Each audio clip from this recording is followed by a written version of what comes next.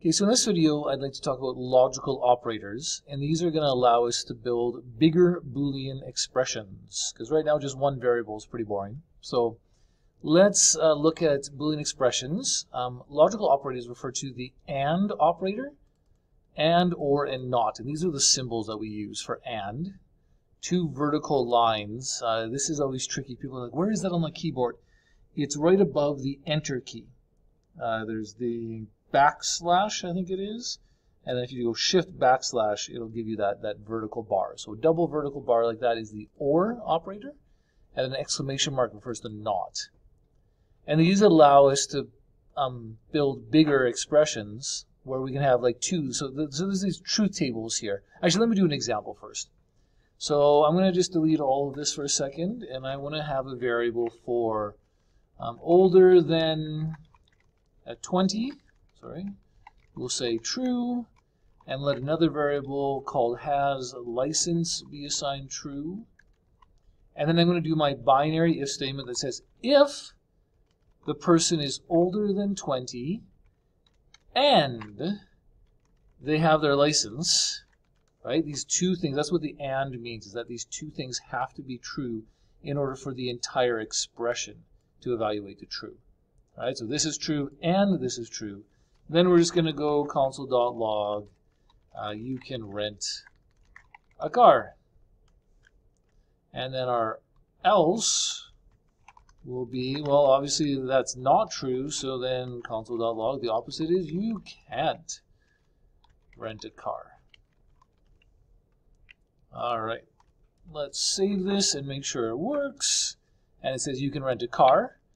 And now, if one of these becomes false, so maybe you're older than 20, but you don't have your license, it says you can't rent a car. Let's say you have your license, but you're not older than 20, you can't rent a car. And if you don't have your license and you're not older than 20, you can't rent a car. In order for you to be able to rent a car, both of these variables, right, this and this, have to be true. You can rent a car.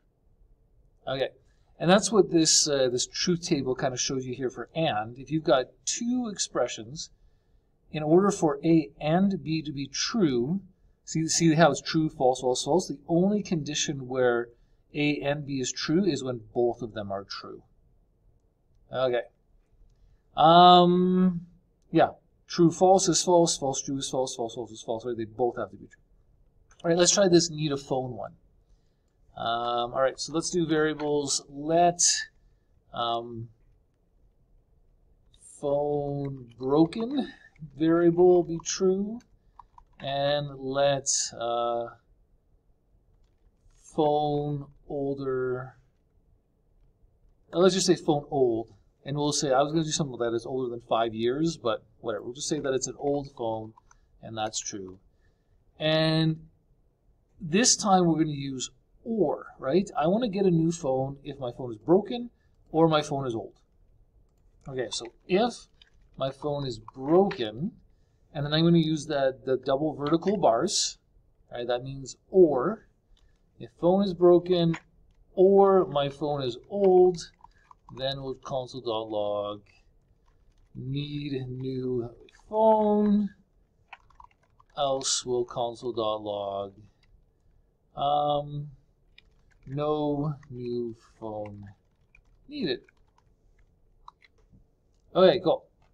So again, if both of these are true, all right, let's see what happens here. I need a new phone, right? Definitely, they're both true. My phone is broken and it's old, so okay, time for a new phone. Now, what if my phone is not broken, but it's old? And now need is a different word. I probably don't need a new phone. I'm probably still working, but whatever. I want a new phone. That's what it should say. Anyway, save that. So yeah, so see how it still says need new phone. This expression still evaluates to true because with the OR, this could be true or this could be true. As long as at least one of them is true, the whole expression evaluates to true. Right? So if I say my phone is broken, but it's not old, Well, I still need a new phone.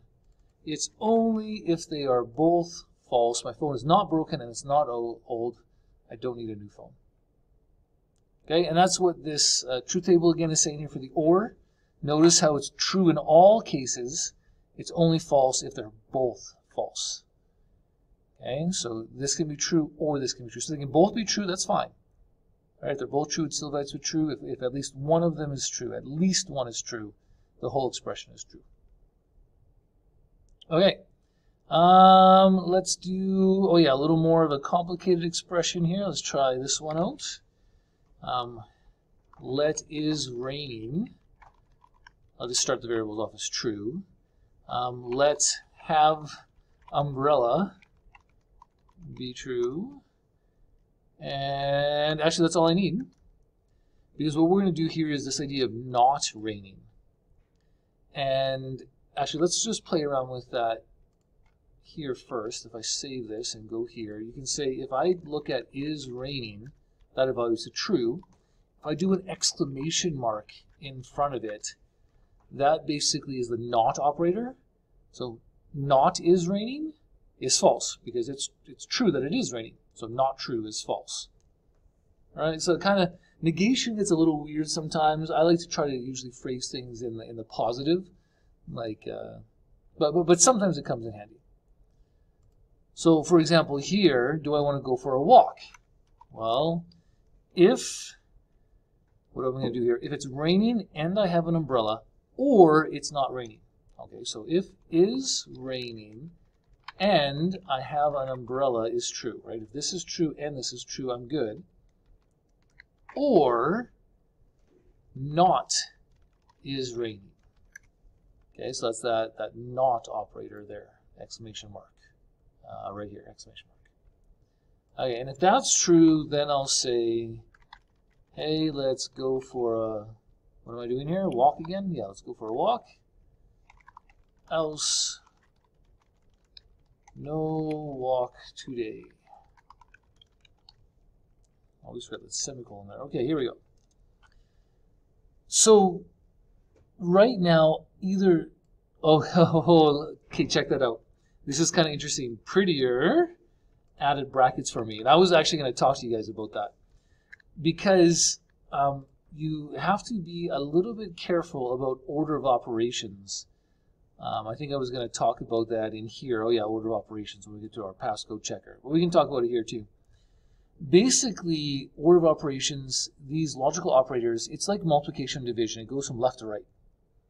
Okay, so I'm going to evaluate the and first. Is this true and this true? And then that'll evaluate to something, true or false.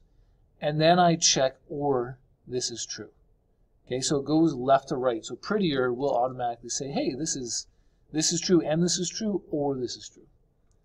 So right now, if I test this, it says go for a walk because it's raining and I have an umbrella. So this evaluates to true. Even though not is raining is false, at least the or means at least one is true. So this expression here is true. Okay. So if I did both of these false, I should still go for a walk, right? Even though I don't have an umbrella, that's okay. It's not raining, right? So this will evaluate to true, even though this part here evaluates to false. And I still go for a walk. Okay, it's only if it's true that it's raining and I don't have an umbrella, right? Because this is going to evaluate to false, so I need this to evaluate to true. But in order for this to evaluate to true, they both have to be true. So I get no walk today. Okay, now we can force it to do it the other way. If I get rid of these parentheses here and I add them here, now this I don't think is logical, but it'll say if it's raining, so if this is true, and I have an umbrella or it's not raining. Oh yeah, this logically doesn't make sense. Okay, like just logically, but you can force it to evaluate this first. So this always has to be true, and in order for this to be true, I need to have an umbrella, and then I go for a walk because Oh, I guess in some ways, actually, you know what? I guess in some ways it's similar because of the opposites. Is raining and not is raining. So the key thing really is still to have umbrella. All right, so anyway, that's what that is. Can I make this true some other way? If it's not raining, if this is... Oh, no, see, but this is where the logic doesn't make sense because as soon as this is false, even if I have an umbrella, it says no walk today because this is on its own right now. Yeah, that doesn't make sense that way.